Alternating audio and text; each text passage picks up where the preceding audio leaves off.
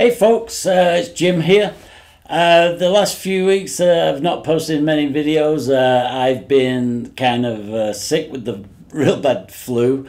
I've had a lot of house repairs to do. I've been doing a lot of repairs on my vehicles. I have 3 of them which are always needing something.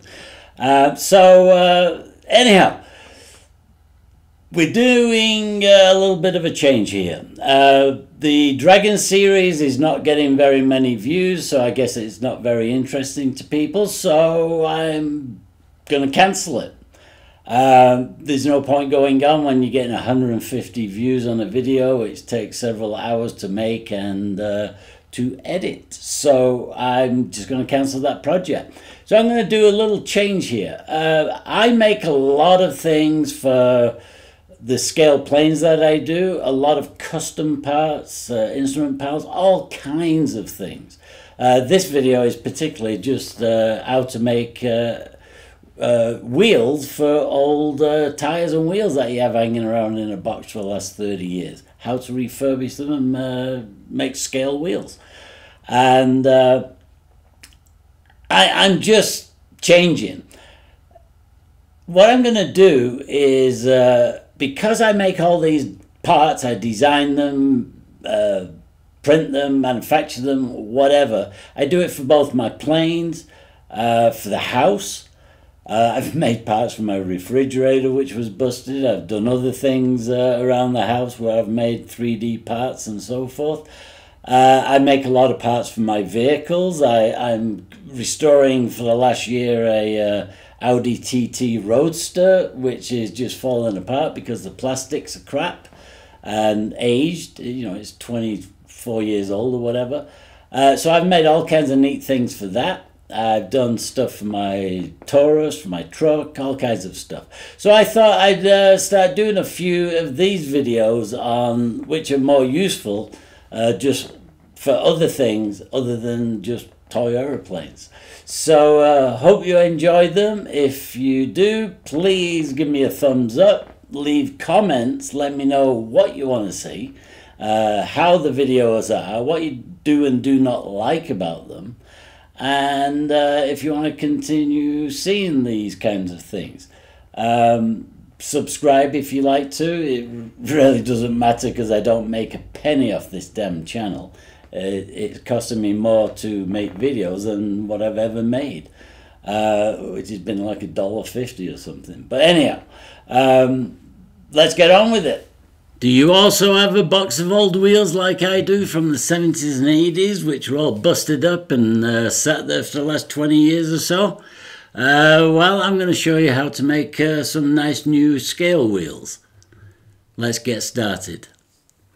These are the new ones made from old set of tires and so forth, and these are for my scale Tucano. So I'm going to show you how I actually designed them, printed them, and put them together. Alright, we're going to start the design of the wheel. So I'm only working on one side, which is this side, and then I'm going to mirror, once I've got it all done, I'll mirror it over to the left hand side. So what you do first, if you're going to use an old tire, is measure these sections here to get the tire size that you need, and then simply draw a sketch of how you want it. Now this is 1/2 of this whole thing is 1/2 of the diameter of the finished product. So let's do a revolve. So I'm going to come down here to the timeline. I'm going to advance 1, and that's going to give us our solid body of the right side. Then I'm going to advance and do it all over again, but this time for the left side. So I select the left side profile and do it like this. Now what I'm going to do is just sort of zoom in and give you an idea of how it looks. So you can see that now that I've highlighted the sketch, how the revolve works for those who don't know. So again, 1/2 the diameter and whatever profile you want the finished wheel to look like. I mean, you could have it set back, outwards, whatever. So now we'll advance again, and now we have our left side. So I'm going to turn off the right side, switch over. I'm going to turn off that sketch we had before. And now we're going to put the nut in. This is going to be a recess for the nut. So all I'm going to do is extrude that back. I'll turn the sketch off so you can see it. And now I want to do a rotating revolve. Not revolve, sorry. A circular pattern of that X nut. So what I'm going to do is capture the feature itself, which then gives me whatever amount of little nut recesses that I want. I think I've got 9 here. I just picked an arbitrary number. It doesn't really matter. And then I'm now going to do the same, but this time I'm going to do it for the X bolt. So let's go look at the right side of it. And you can see now I've got the X bolt recess here. So this section here is the outer size of the bolt, plus whatever, 1/4 millimeter to give it some space. And this is going to be what we drill through the whole thing to create the hole for the bolt. So now let's do a rotary pattern on that, circular pattern. And we're going to drill and also do the recess at the same time. So now we got the recess. Now we do the circular pattern. So again, that feature we capture and we just simply do it. Now turning both sides on, you can see that we have our bolts there. We've got one side, another side, and both together. So the reason I do it split like this is obviously because I have to retrofit into an existing tire.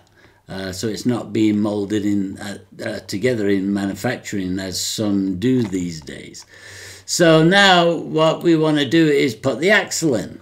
So I've now got the axle right there.